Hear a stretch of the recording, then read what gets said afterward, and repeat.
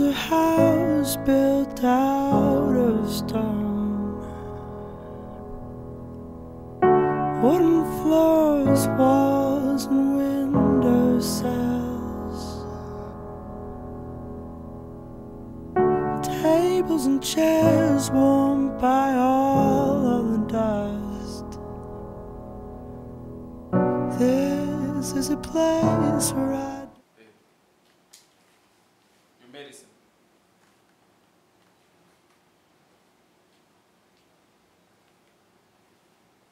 Thank you for taking such good care of me.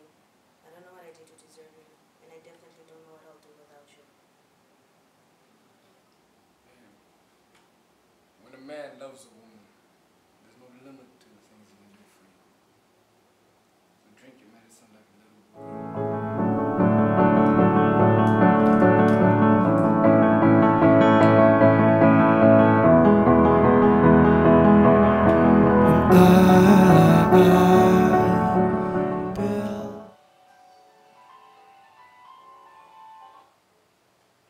Hello? Hello, it's Dr. Malone. Is Mandy home? Yes, she is. Can I talk to her? Yeah, sure thing. Mandy is Dr. Malone. Hello, doctor. Hi, Mandy. How are you? I'm okay, I guess, but I've had better days. Well, you're about to have more of those. I have good news for you. Really, doctor? Yes, we found an anonymous donor for you. Oh, really? Oh my God. I'm so excited. Well, Dr. Malone just told me that they found me a donor and that we should go into one. what? Really? That's amazing news, man.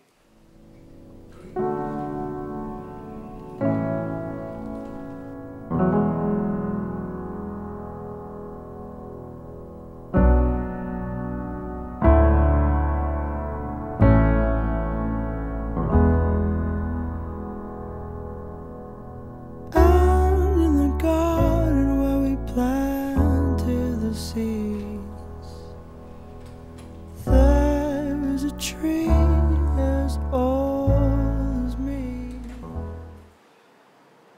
Baby, you're exactly in the same spot where I left you. Why are you so lazy? You never do anything around the house and you're always acting sick. Mandy, I do not have the energy for this. I'm hungry, so please fix me a meal. You've been laying around the whole day, so I guess you have all the energy in the world. So why don't you just do it yourself? Okay, I'll do it myself. Thank you for nothing. I'm getting tired of this shit. You always make me feel bad. Like when I go out with my friends, I've been sick for 2 years. So when I go out with them, it's just to go catch up and stuff. I'm getting tired of all this. And go ahead, please.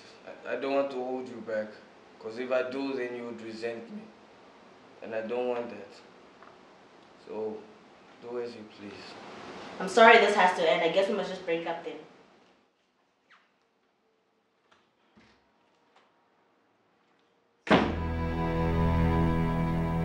Held on as tightly as you held on to me. Yes, Mindy, the tests show that you are doing really, really well. You just need to slow down a little bit. You're exerting yourself a little too much. And anyways, how is Philip doing? Well, I have to call him and ask him. Haven't seen him in a while. We broke up.